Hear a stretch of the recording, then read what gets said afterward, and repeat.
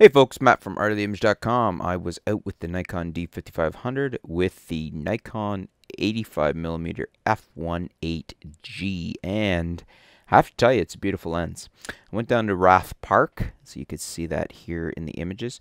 First off, I just want to show you, we're just going to go through some of the images here. I want to show you the bokeh and out of focus areas and how sharp the lens is. It's pretty cool. But what I wanted to show you is the develop mode here. I went into, because Lightroom will open in Adobe Standard, which looks kind of, it's almost like ungraded video footage. So I always change it to what it looked like in the camera, which I usually shoot in camera standard unless I want something else for some reason. But that's my default, is the camera standard. So I like to put the Lightroom to that so it looks like how I saw it in the camera. And that's pretty much how I saw it in the camera. So that is the sign for Rath Park. We are at, let's see here, 1/4000th of a second at f1.8. I was trying to basically shoot mostly at f1.8 just to show you how it looks. Now, let's go back to the beginning of these. And you might wonder, why did I shoot a piece of snow fence over a metal post? I wanted to show you, look at the shallow depth of field. If you look in the center here, you'll see that that is in focus, but the bar directly behind it, like maybe 2 millimeters or something, is out of focus already. And then the background behind that is just creamy, blown out bokeh. It's gorgeous. There's another shot here without the bar. It's just the fence. And you can see, you can't make out anything. It's just a beautiful out of focus area. The f1.8 here is rocking. And I mean, this is the D5500. Very nice camera, very nice capability.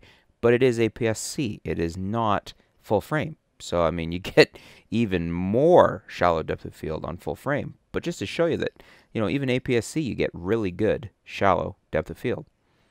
We've got a shot of some new greenery.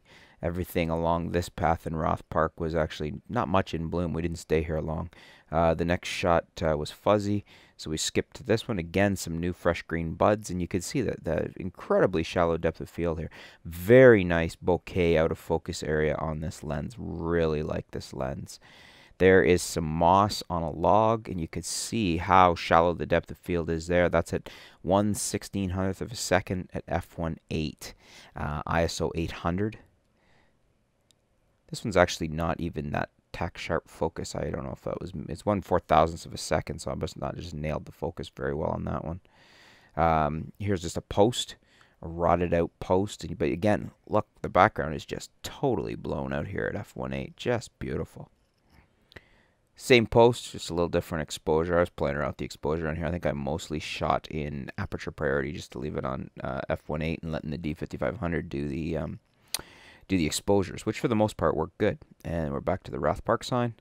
Then we moved over to Southside Park here in Woodstock. And Southside Park's kind of cool because there's more to shoot. There's lots of wildlife and geese and ducks and things. So we got a pair of ducks here. And again, you could see the front area is out of focus. The middle-ish area with the ducks is tack sharp. And the background goes ever more out of focus. Very nice lens. Again, just zoomed in on the single duck. Zoomed in with my feet here, obviously, with the 85. It is a prime lens. And a couple of geese standing on the water's edge there. You can see the background's pretty good out of focus there. I mean, you can make out there's a neighborhood there, but you can't really see any details. Very nice out of focus background. The iris blades in this lens just do render a very nice out of focus area, the very nice bokeh. I find it just beautiful. It's a gorgeous lens. I have another shot here with a couple of, I think somebody told me these were a type of geese in my last photo with the XA2 that I had taken a shot of these. I can't remember what it was called. And there's another one. Little closer. I'd walked in a little closer. These guys were pretty tame. They let me get pretty close. But you can see the eye on that front goose is very sharp, and then it goes, background is going out of focus, and just really nice lens. Really enjoyed shooting with this lens. This flower here, the petals in the center. I guess that's the iris, I guess, in the center of the flower. I think that's what they call it. Can't remember my science class from grade 9. The exposure here is a little underexposed. I would probably pull this up. Let's see here. Go up to our exposure and probably at least something like that. So, but not bad. It's another same shot. It's a decent shot of the goose. You can see the head is very sharp in focus there. Let's see if we could zoom in a bit here. What did that take us to? That's probably, let's see. Looks like 1:1. Why isn't it telling me that? Probably, oh, there we go. Yeah, that is 1:1. So pretty sharp there. And look at the out of focus area. It is just amazing. So nice lens. Another shot of the goose. I must have the focus, it looks like, on the wing here, because the head is good, but it looks like that's hard to say. Decent shot though, as far as sharp. Now here we're back to see our the white swan, who has a nest, rather large nest with some eggs. I don't believe that was. I think that was the father. I don't think that was the mother there, grooming herself. And again, you can see the background out of focus. Even here, like the front area, because we're a ways away from the subject here. I don't know what I was here, 5-6 feet, anyways, maybe 10. But the background's still nicely out of focus. A few more shots of the swan. Autofocus was fast and quick with the 85mm f1.8G on the Nikon D5500. No problems there whatsoever. And overall, I was just really impressed with the lens. It's a joy to shoot with on the 5500. I'm going to put it on the DF. I still have the DF here, and we'll go out there. You can see here the duck, the colorful one. I guess that's the mallard. The male, he is nicely in focus, and the female's not. That's that shallow depth of field there. And let me see. I'll go back to the library mode so we could see our settings. And yeah, we're still at f1.8. I think for the most part these are all at f1.8. And here you get the pair. They're almost on the same plane, so they're pretty much in the same field of focus there. Some more shots of the swans. There's the mama swan getting back into her nest to sit back on her eggs. You can see the rocks in the background nicely out of focus there. I'm going to go through and put a bunch of these photos up on Google+, so I will put the out-of-camera JPEGs up there for you to have a peek through, so you can look at the original files if you want. I'll put the link below for you. Here you can see I nailed the focus on the tree behind the swan. So the swan is out of focus. And again, you can see how shallow the depth of field is here. Did it again. There we go. I guess I was trying to aim on the beak. So that's that nicely out of focus background, nice and sharp on the beak there. Again, we have the shots in on the head, neat little protrusion area on above the nose, on the beak there. You can clearly see the banded number on the webbed feet there on its ankle. Obviously some out of focus shots here. I was working, I think what I was, if memory serves there, what I was doing with that was I was working with the D5500 and trying to get, playing around with the touchscreen tap and shoot. And it seemed to not, I could get focus at a closer distance not using the touchscreen. It seemed to extend the focusing distance. It didn't like to focus as close with the touchscreen. That's at least was my initial observations. I gotta go back and look at that again, but that's what I came away thinking. And here's some more shots of some flowers, just illustrating. Look at the beautiful blown out background. The bouquet on here is gorgeous, and just really nice shallow depth of field. And it's an f1.8 lens. It's not an f1.4. Just goes to show you, and on an APS-C body. So looking really nice here. Here we must have hit, looks like we hit focus over on one of the back petals instead of the center of the flower there.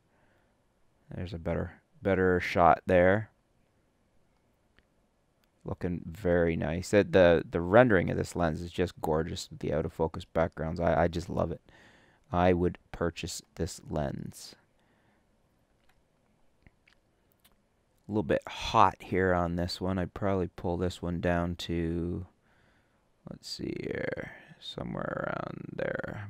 Take it down half a stop, looks better.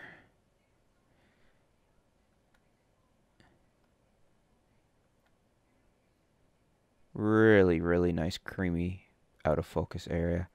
You can see here in the background the other blue flowers behind the ones that are in focus in the front. This is a patch of flowers, and it just renders the drop off of the focus area and the depth of field. It's just beautiful on this f1.8 85mm from Nikon. Another shot of the flowers. Really a great way to show the and here we go. I'm focusing on one where there's flowers in the front and flowers in the background. You can just see the nice bokeh, the nice shallow depth of field again there. Just very beautifully illustrated the ability of this lens. Now this looks like we got some flare or something going on here.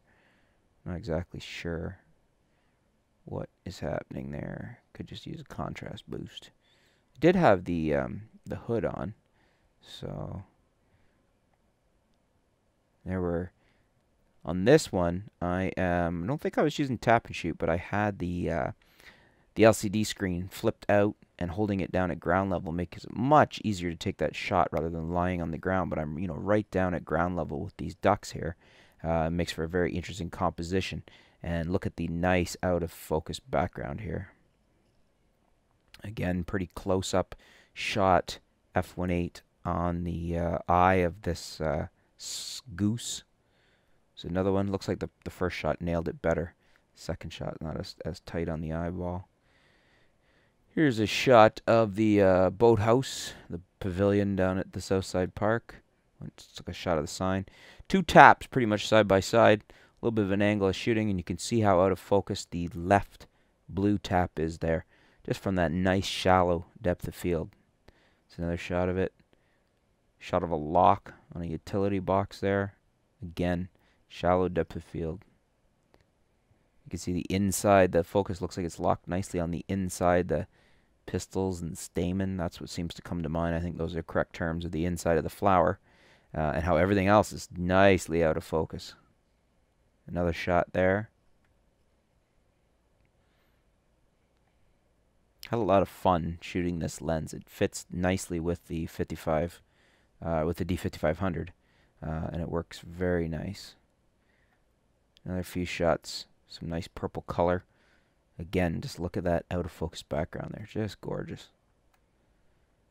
Here's some shots of some mushroom type stuff on a tree. Oh, and here I swung around as a goose was flying in onto the creek or little river, whatever you want to call it. And the D5500 just nailed these shots. No special settings here, just started firing away, and it looks like almost all of this sequence is in pretty decent focus. And these are all at f1.8.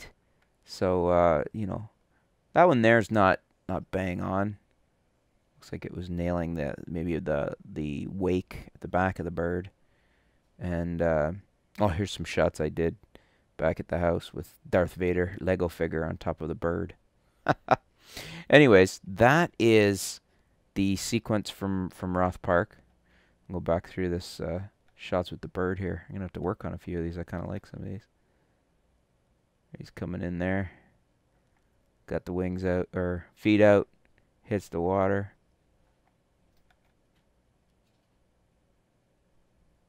Not bad for f1.8. And just turning and banging out the focus there. I didn't have it set on any fancy tracking or anything. We were just shooting away. Anyways, there's some just initial shots for you to see the bokeh and the out of focus area, what it looks like on the 85 f1.8G. It's working really nice on the D5500. Really like it. The 5500's autofocus system is working a charm with it. And I'm just really enjoying the lens. As you could see on some of these shots, the out of focus area is just gorgeous on this lens. No complaints there at all. Anyways, if you guys had any questions about the lens, make sure and leave a comment. Let me know. I'll see if I can get them answered for you. I'm going to put the 85 onto the DF and hopefully get some shots done with that for you. And then I'm going to shoot it against the 50 f1.8G, just to give you an idea what the difference is on bokeh and out of focus area, depth of field, all that type of thing. And yeah, we'll go from there. Thanks for tuning in. Stay tuned. We'll be back soon here at artoftheimage.com. Thanks.